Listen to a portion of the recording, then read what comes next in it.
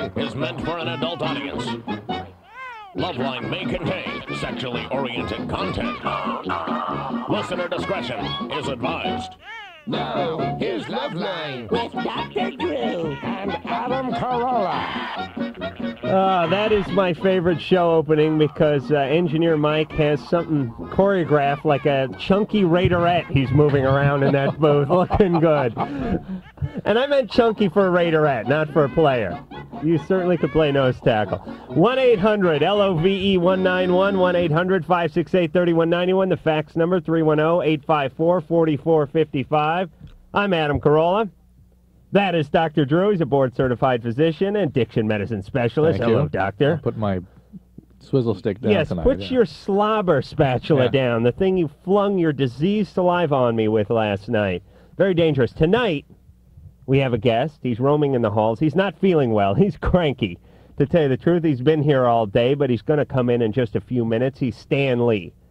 Now, if you don't know the name Stan Lee, you should, because he is the legendary creator of Spider-Man, the Hulk, Silver Surfer, the X-Men, and other drug-induced... all right, well, I don't want to say. We'll get into that when we talk to Stan. But Stan has made an incredible living. He's basically he is Marvel Comics. He is the guy. Right. Told me he got there in the late 30s. I heard him tell if you you that. can believe that. Yeah, Actually, amazing. 39. And has been there, I guess, is he still there? Well, we're going to find out. Drew, you ever read any comic books? No. No, me neither. Ever one? No. Me neither. I think there's something wrong with people that do. Probably. Is that just I me? watched the Hulk, though. I like that TV show. Oh, I love the TV show. I was always waiting for Bill Bixby's pants to come off, but they never did. They just got shorter and a little tattered at the bottom. And he'd go from town to town to get a new job each week. Find a new chick. It was kind of like The Fugitive. Right. A million TV shows based on that, on the run, looking for the guy who did something to them. Right. New job each week. Right. New relationship, new job. It's got to be frustrating, actually, if you're unemployed watching the Hulk. This guy picks up a new job, and they're good jobs. He's not sweeping up crap. Their careers. Oh, he's like a veterinarian one week. He's an airplane pilot the next week. He's working at a cancer research lab the following week. Very versatile. We'll miss Bill Bixby quite a bit. Yes. Yes, all right. So should we get to the phones? Let's go. Or do we want to turn to a Bill Bixby tribute show? No. Okay. Sheila? Yes. You're on LoveLine. Hi. Hi. My problem is actually pretty in-depth. It's pretty hard to talk about. Do your best, Sheila. Well, I am married, and I've been married for 8 years. Mm-hmm. And recently I met a friend, a neighbor, actually, of mine, and we started becoming really close friends, and it is a female. Mm-hmm.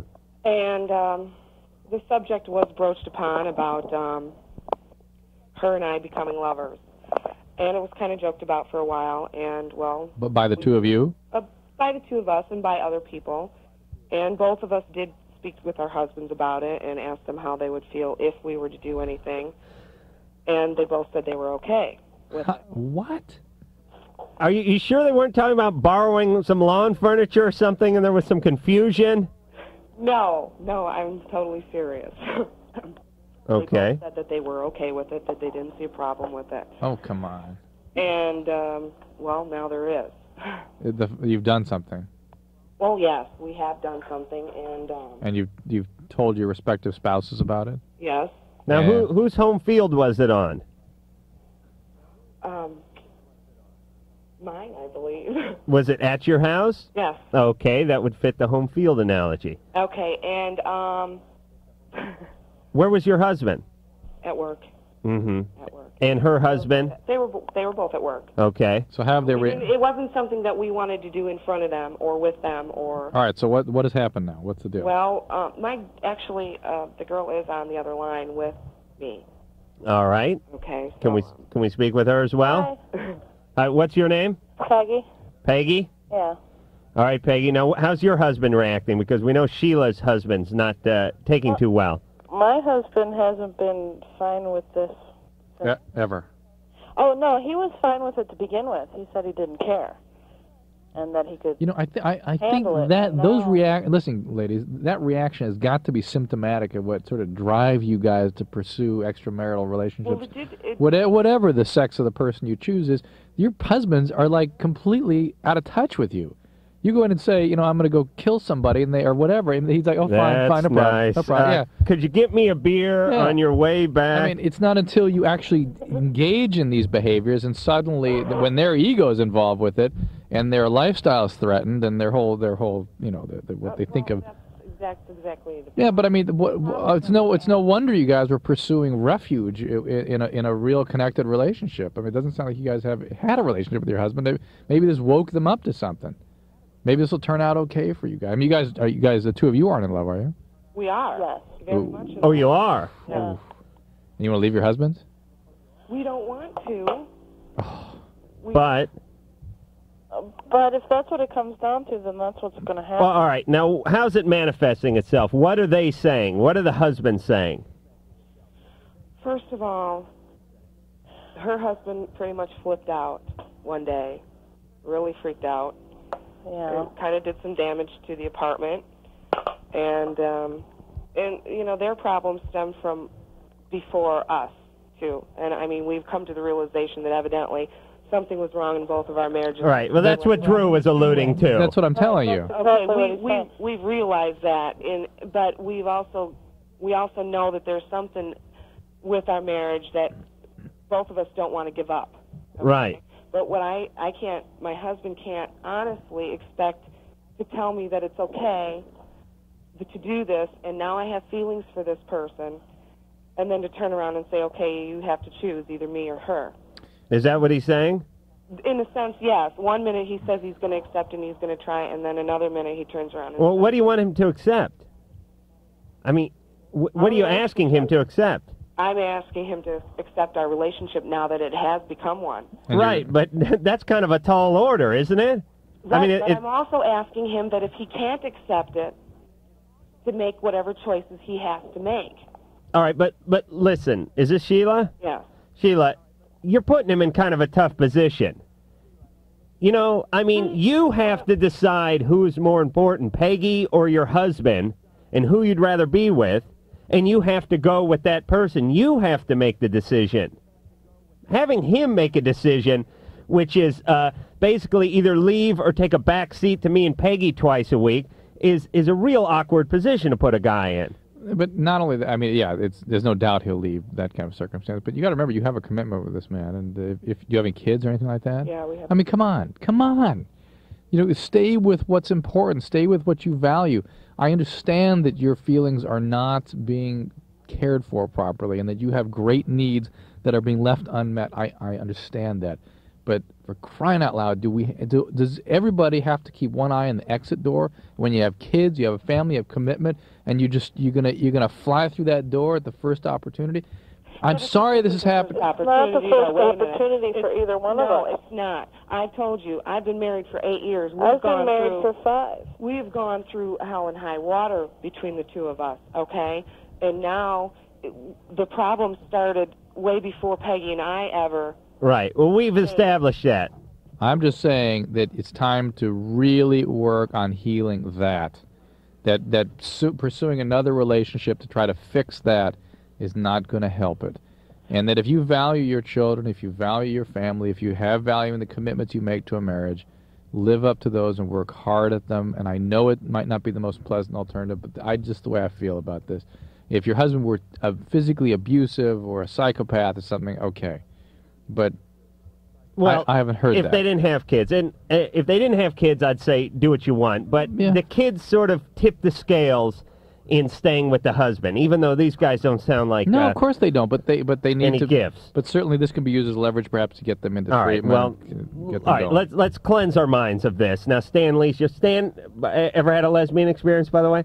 Afraid not, Adam. Really? Because that can be a good thing for a guy. How the hell can a guy have a lesbian experience? I don't know.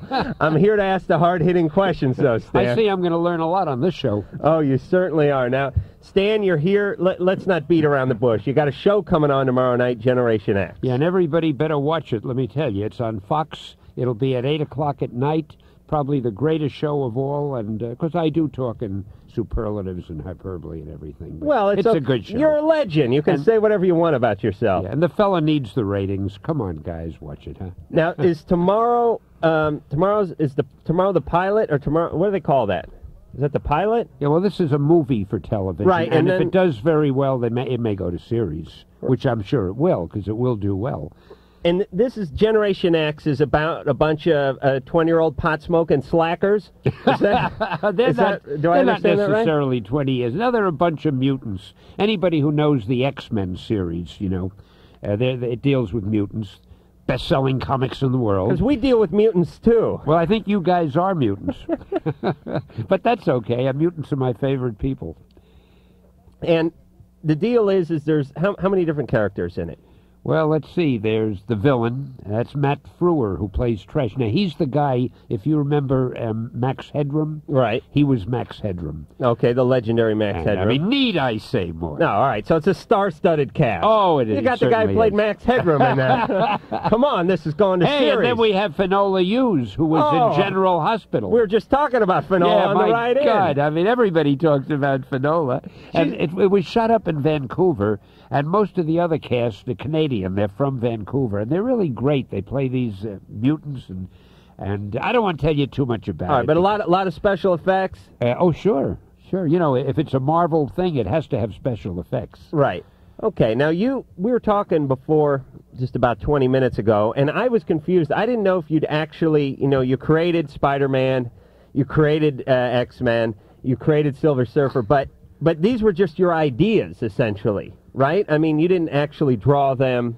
You did the storylines and the writing. You're making me sound so inconsequential. I certainly am. No, I worked with artists, and we would discuss these things together, and then I would write them, and the artist would draw them. There's a fellow named Jack Kirby, one of the great artists of our time, and he did a lot of them, and Steve Ditko, who did Spider-Man with me, and on and on. Now, you had a picture in your mind of what Spider-Man looked like? No, to be very honest, I didn't really. I would describe the power that Spider-Man had and what kind of a person he was, and then the artist, Steve Ditko, he made a lot of different sketches. We looked at them together, and at some point we said, hey, that one looks the most like Spider-Man. But I didn't really have that vision until I saw Steve draw the pictures. All right, I have a new superhero I'd like you to look into. It's loosely based on my life. It's a guy who naps, masturbates, and blames his parents for everything. Is there something you could do with that? Listen, I hate to destroy what could be a wonderful idea, and I don't want to give you a complex or anything, and I have a feeling if you were to take it to one of our competitors, because I like to play fair, and I think it's time we give one of them First crack at a good idea like this? Yeah. Why should we monopolize all of them? Yeah, we'll call it Loafer Boy or something, Hamper Man or something. And I know I'm going to regret in years to come. Oh, it's going to come back and bite you in the ass. It'll haunt me. There's no doubt about it. It'll be a series. Oh, yeah. All right, Stan, we're going to go back to the phones. And we're going to get some bizarre calls, and you're going to help us answer these calls. You're all in a lot of trouble. Taylor. I got two questions. Yes. The first question is, I was wondering if acid shows up on a urine test. Not typically. Okay. Though as I understand, there are some available. They're not part of the routine screens these days. Okay, like the ones they do in hospitals? It depends on the hospital. Depends what they're looking for. Where does acid... Well, people know when you're on acid. That's how acid shows up. It's present in such tiny quantities that it's very difficult to detect. I heard that the only way they could do it was a spinal tap. That's one way, but I think there are. My understanding is that there are more commercially available urine tests available.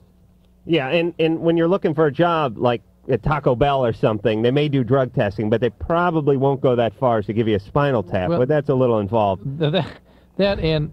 Unless somebody's having a toxic reaction, acid is not something people are typically screening for because it doesn't cause addiction. All right. Okay? People that do acid often are addicts, but it doesn't. Acid is. Taylor, you have a second question? Yes, my second question is, I've heard that like if you drink vinegar or pickle juice, it gets pot out of your urine. Oh, Taylor, you're smoking pot every day, aren't you? Dropping acid, smoking pot. Right? No. Most days? I quit a lot because I got caught, but... Yeah, but, if... Let me ask you my acid test question. The first time you really got high smoking pot, do you remember that time? Yeah. Not the first time you use it, because sometimes it takes a few exposure to sort of prime the pump. But the first time you really got high, do you remember that? Yeah. What was that like? What did you think of pot the first time you got? I thought it was great. Great. Uh-huh. Could you even more superlative sometimes? Yeah. Put the bong down, Stan. We're trying to do a show. And Taylor, I would predict that you have a parent or grandparent with alcoholism. Yeah. Okay? And see, that is a recipe. I mean, you're describing marijuana addiction. People with a family history of alcoholism who have a superlative experience the first time they really get high on pot. Most addicts will say, I loved it, and continue to love it, and you will pursue it. I'm sure you did pursue it from that day forth. And now you're only stopping when you get caught. You're beginning to accumulate losses. You're going to screw up your job. You're going to screw up school. You need to take care of this. It is a subset of people with the biological predisposition for alcoholism that get this. Oh, and let's talk about acid for just 1 second now, Stan. You come up with a lot of real far-out ideas. You know, a lot of these cartoon ideas seem real bizarre. Like the guy who did Gumby. Do you know that guy's name? I can't recall his name, but I know this character. I don't know. I heard he did some acid, and that sort of loosened up his mind just enough to come up with, like, Pokey and the Triangle Heads or something. Do you know how square I am? You didn't do I know any of what that. acid is, but when you say do acid, I have no idea. Does that mean drink it, smell it, inject? I don't even know what come do on, don't acid play is. stupid with Word us, of Stan. honor. I swear to God. Good. So I feel so out of the loop right now. You came up with all these ideas totally sober. Yeah, completely. And yeah. now, are you getting rich off of this stuff? No, not really. Why not? Only in friendship, only in fun, only in meeting guys like you and learning all about the other side of life. Oh, the dark side, Yeah, Stan. Yes, this is welcome to it, by the way. I think I'll get 10 more comic books out of all this. Now, you were working for what would become Marvel Comics. That's right. Later on at the time. What was the original name? Originally it was called Timely Comics when I went to work there. And you went there in the real late 30s. Yep. And you laid out these ideas. And they took these ideas. Now, because you were working for them, do they have the rights to those? Yeah. So you got paid as an employee. That's right. But you're not getting the big fat residual chunks. I'm not complaining. They treat me well. I've got a great job and all that. But no, I don't own the characters. They're owned by the company, by Marvel. Which is fine. I mean, that's the way it goes. Right. And are you still employed by Marvel? Oh, yeah. I hope so. After my performance here tonight, I may go back tomorrow and find out I'm not. They're putting a pink slip on your mailbox right now, Stan. Yeah, but as of this afternoon, I think I was working for Marvel. Now, let me ask you an honest question. Let's Sure, say I'll give you an honest answer. Let's say you have a tremendous idea, something Right. you just know is up there with Spider-Man. For instance, like the guy who naps, masturbates, and blames his parents. Let's say you have an idea. It's like an epiphany. You want to produce this yourself, don't you? You don't want to go into Marvel and have them get their big claws all over it and take their cut, do you? I mean, Yeah, but you if ever they produce stuff yourself? If they do it, it makes the company stronger, and it makes my job more secure, and I'll get a bonus probably, and I have no problem with that. All right, so you're a team player. Yeah, I'm one of these few people left on Earth, I think, that's a company man. Wow. All right, we're going to take another quick call. Gus? Yeah. You're on with Dr. Drew and Stanley. Hi. Hey. Oh, man, I got a problem. Okay. See, I fell in love with this girl over Christmas when I was on vacation. And her boyfriend at the time, he was on vacation too, so he wasn't around. Mm-hmm. And they had been together for about a year and a half. And she kind of cheated on with me. I mean, I didn't have sex with her or anything like that, but they broke up when her boyfriend got back. And then wait a minute, you guys broke up when her boyfriend got back? No, her and her present boyfriend broke up. See, I wasn't going out with her at the time. Okay, no, wait a minute. She had one boyfriend out of town. Drew, pay attention. I don't get it. All right, she has one boyfriend who's out of town. Yeah. She has another boyfriend that's in town. Yeah. And then there's you. No, okay. He is the in-town boyfriend. Her boyfriend was out of town. Right. And I just came into town. And so, I was just kind of, fooling around with her. Yeah. You didn't consummate the relationship. Right. And so when he got back, they broke up. And then I came back to, I went back home after vacation and everything. And, I wrote her letters and called her and everything like that because we live pretty far away. And then she started going back out with him. And then she said it was just because she needed somebody there because, she's feeling real lonely and everything like that. Right. And she didn't want her bed to lift off the floor, so Right. she had to weight it down. So.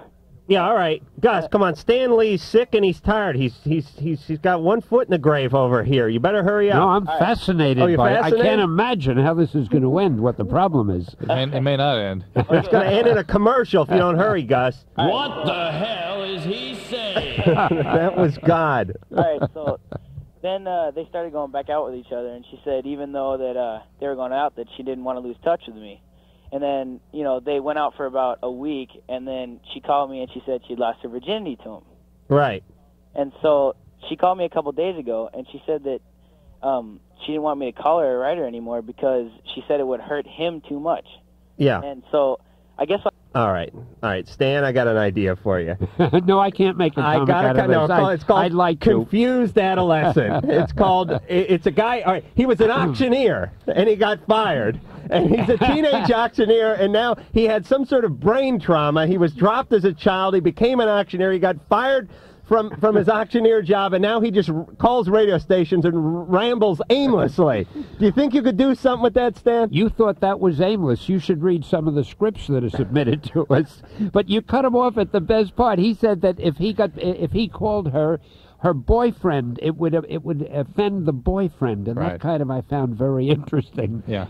We're going to be back with Drew, me, You guys Stan. do this all the time. Oh, you yes. listen to this You're great doing it stuff. too. We're going to lock the door. I tell you, no wonder you don't want to go home. We'll be back with more Spider-Man after this. Meanwhile, halfway across the city, in a small fish market in Chinatown. Excuse me, could I get some fish? In the meantime, LoveLine will be right back.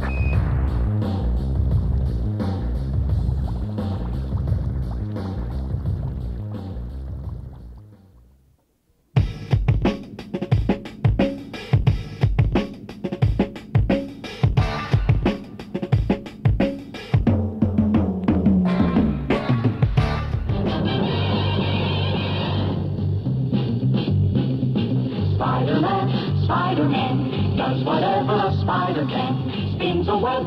Any size, catches thieves just like flies. Look out! Here comes the Spider-Man. Boo, boo, boo. Is he strong? Listen, bub. He's got radioactive blood. Can he swing from the thread? All right. Oh, I love that song. One of the great classics of our time. Bam, bam. Got the whole horn section. Now it's some freak with a Casio sitting at home in his one-bedroom apartment in Van Nuys cranking out some sort of high-tech BS. I missed that. I mean, that sounded like you had like a 40-piece orchestra on that thing. It was one guy with a making a lot of Casio? noise. Don't screw with me, Stan. No. No, I don't know. Do you have any part of the music? No. I'm tone deaf anyway. When I went to school as a kid, they had something called the listener's row. If you couldn't carry a tune, you had to sit in that row. Oh, right. I sat there all through school, and I was threatened with instant expulsion if I sang one note while the class was singing. I could throw the whole class off key. Well, Stan, when I was in junior high in PE, I was in the donkey squad. That was for the guys who had the boxer shorts hanging out of the gym shorts, who couldn't tie their shoes correctly, and...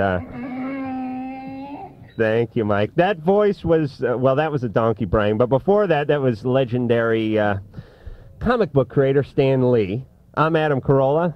I'm not legendary at anything, and there is Dr. Drew over here. Let me give the phone numbers out, 1-800-LOVE-191. Fax numbers, 310-854-4455. And Stan was upset that we cut that last caller off. Oh, yeah. When he started out by saying, I've got a real problem, I mean, my heart just went out to him. But his promise, he was scatterbrained. Well, his problem is also that he doesn't want to see the reality that the relationship is over and his girlfriend is with her boyfriend, and she's trying to get rid of him any way she can. And all the while just keeping him strung along before she actually committed to her present boyfriend, keeping him just there sort of in case, in her pocket. We get these calls every night where a guy or a girl and doesn't want to accept the reality. This is not exclusive to any one gender. No. Either gender is equally capable of being screwed over and lying to themselves. It goes back to the stuff we were talking about last night, particularly insofar as it affects women. They're seeking intimacy, and they will tend to compromise themselves in order to attain that. Is low esteem the key element in this? It's what makes people perhaps pursue it with more gusto. Yeah, with more pathology. You know, they do it when they shouldn't, and pursue it, compulsively because they feel so bad. It's the only way they can validate themselves. Stan, you married man? Yeah. Been married for a lot of years, or do you have one of those trophy wives? More than about 48 years. About 48 years. We're going to stay with it until we get it right. Now you, oh geez, I'm not going to do the math. What year did you guys get married? I think 47. Yeah, but you don't say I think when you're talking to your wife, do you? You say 47. Yeah, no, neither of us have any memories at all about dates. Could you imagine? And you're still in love. Oh, she's great. I mean, she's the greatest woman in the world. Yeah. And you met her when you were... Well, you asked if I drew before. I didn't draw comic strips, but I used to draw cartoons just for myself. Excuse me, I got a bad cold. And when you draw, usually you love to draw girls' faces. And there was one face I always drew, my idea of the idolized pretty girl. Mm-hmm. When I met my wife, she had this face that I was drawing as a cartoon all my life. I couldn't believe it. Oh, you didn't just put paper on her face and then sketch around it. So I wouldn't let her get away. Wow, so you'd created this image, and then you'd actually seen the female manifestation of it. Yeah, it was really incredible. In fact, I almost feel I created her. Hey, could you draw me up a date for this weekend, Stan? If things I'll are see what lonely? I can do. All right, let's take a question for All Stan. right. Matt, Yeah. you have a question for the legendary Stan Lee? Oh, yeah. Go ahead. Yeah, do you feel that when Jack Kirby died that changed Marvel and all? Well, I don't know that it changed Marvel, but it certainly was a loss for the entire comic book industry. Jack was one of the absolute all-time greats, and it changed everything for everybody, because we'll never have any more of his artwork around, and that's a tragedy. Now, he drew all those...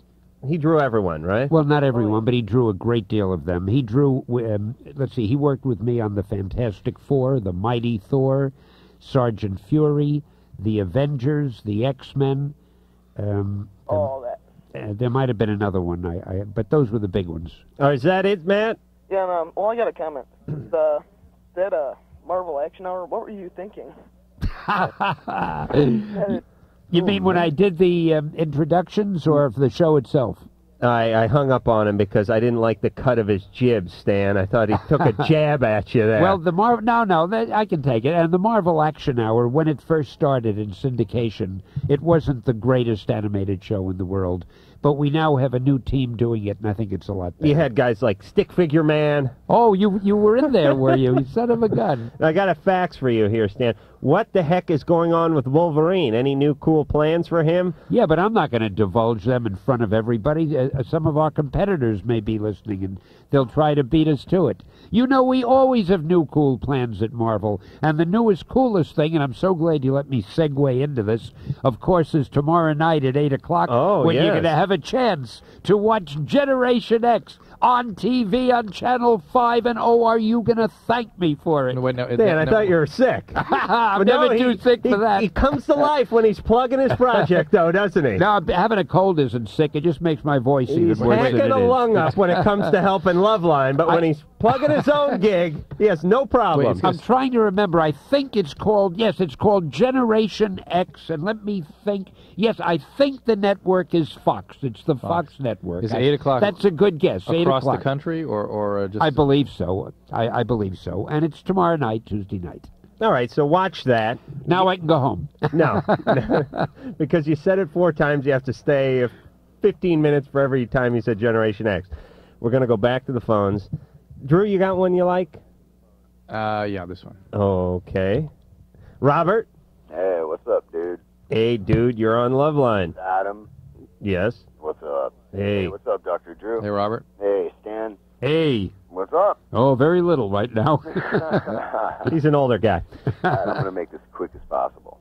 All right, Doc. On the 8th, I had surgery on my back for L45. L45. Mm-hmm. Since then, I've been on Percocet, Vicodin, ES, Motrin 800 milliliter. Oh, yeah, you're on it. Yeah, oh, yeah, dude. Check it out. You'll definitely know. What else you taking besides opiates? Valium 10 millimeter. What else? And then there's like 3 muscle relaxer things. What else? I have no idea what.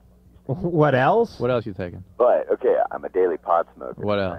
I smoke, well, anyway. Were you at one time a heavy alcohol user too? At one time, but Right. that only lasted Using anything else besides pot? Yeah, speed. Right. Okay. That about rounds it out. Yeah, pretty much. That's about it. Then you're a real. Actually, Robert, I'm sorry, but it's a typical case. It is a real typical case. And, really? To be like this guy's like a medicine cabinet. Yeah, but it ultimately is going to be the story of opiate dependency. Really? And unless you clean up, two things are gonna happen. One is you're gonna have real trouble getting your back to heal. Right. Because the speed, particularly in the marijuana. You know what? When I do speed, it kills the pain. What's up with that? Speed has opiate-type properties. Now, there may be people out there that disagree with me on this, but I have seen people using heavy speeds, like grams and grams a day, who will have the same withdrawal syndrome that people get from heroin. Plus, you can re-injure your back when you're being cuffed and pushed into the back of the squad car. Here's the real problem. The real problem here is that all these drugs tend to reinforce the reward centers in your brain in such a way as to perpetuate pain. Okay. There's sort of a pain-reward cycle that opens up, and nobody fully understands it. But unless you clean up, you're going to have chronic back pain. It's hard to clean up. I'm sure, Robert. Therein is that's where I feel for you, because you're right. It is hard, but if you really want to do it, there's a lot of treatment out there for you. Okay. I also got one quick question. Methadone. What? No, I would see. I am. No. I'm just saying this. A friend of mine. Yeah, I get stuff from sometimes. I might do some. What would methadone do to someone who's never done heroin or anything like that? Methadone will just replace your Percocet. It's a longer-acting oral opiate. The horrible thing about methadone is it takes up to 2 months to withdraw from it. It's like having a 2-month heroin withdrawal. I am not a fan of methadone. There are circumstances where it must be used, and I understand that, but I'm not a fan of methadone. God, the guy was like Keith Richards. Dave! Hello. You're on LoveLine with Stan Lee. Hi, how's it going? Happy Chinese New Year's to everyone. That's right, it is. Thank you. Yes, it's the year of the rat. Hey, that was good thinking. For Christ's sake, couldn't they get something cute? Something like a panda bear or something? A rat! It's the year of the rat! That was fine planning by the Chinese folks.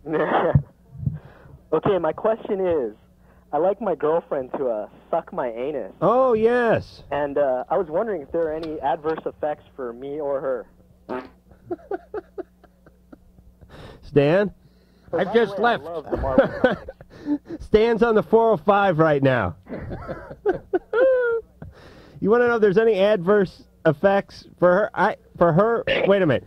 She wants you to do that to her. No, she does it to me. Oh, she does it? All right. And I want to know if there are any adverse effects for me or her. All right. For you, nothing. You're king of Anusville. The adverse effects for her could just be self-esteem problems later on in life. And when she eventually gets married and gets drunk and divulges to her new husband what she used to do to you, maybe even like a red butt from where he smacks her. I don't know, Drew. It matters. Drew's hung his head in shame. He doesn't want to be part of the show. Well, let me explain about this region. No, wait. I will talk. if you're gonna just go off on it, I will talk. Whenever I put the lab coat on, Drew comes back to life. I will talk. Dave. Yeah. I don't even know how to address questions like this, except that there is obvious potential for exchange of body fluid. Any sexually transmitted disease that happens to be present, certainly you could contact. There are what we call oral fecal transmitted diseases of various types in this country, and they're not very common. But certainly she would be at risk for those. Stan, I just came with another one. Heine Man, a guy who's fixated with people's rectums. I think you've just put our entire company out of business. We'll be back with more LoveLine after this. LoveLine will be right back. And if you're not here, we'll hunt you down and shoot you in the head. Just kidding.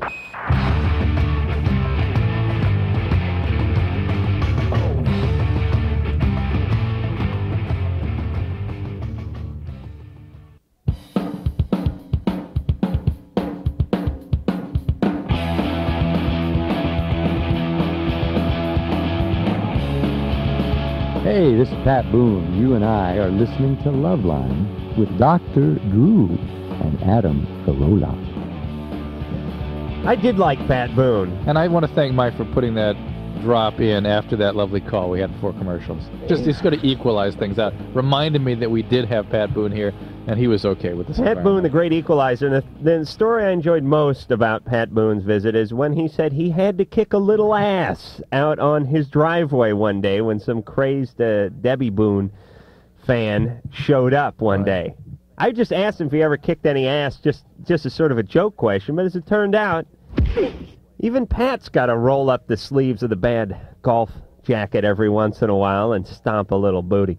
Let me get the phone number out, 1-800-LOVE-191, 1-800-568-3191. Fax number, 310-854-4455.